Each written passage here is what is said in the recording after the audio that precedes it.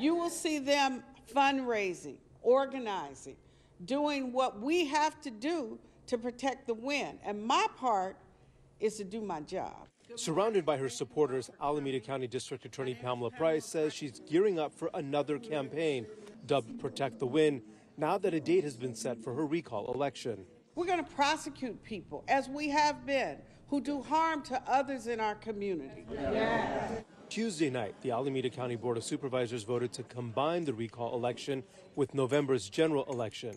Price praised the supervisors for not holding a special election, which would have cost taxpayers upwards of $20 million.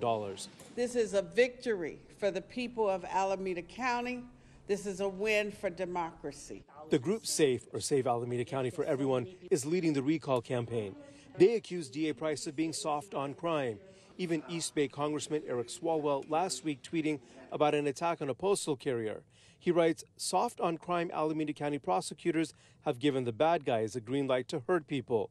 We need rule of law. Congressman Smallwell has made no effort whatsoever to reach out to the Alameda County District Attorney's Office to find out what we are doing in terms of prosecuting people and holding people accountable. DA Price points out attacking a postal carrier is a federal crime and wouldn't be prosecuted by her office. Price also spoke of a state investigation into the PAC funding the recall and possible litigation due to concerns over the signature gathering by the recall team. We are evaluating all of our options, and I can't really speak publicly about what the lawyers will do. Meanwhile, SAFE says it's just pleased that a date has finally been set for the recall election and that they will be monitoring how Price's campaign proceeds. There are many occasions she's using, her using the office and resources during her campaign.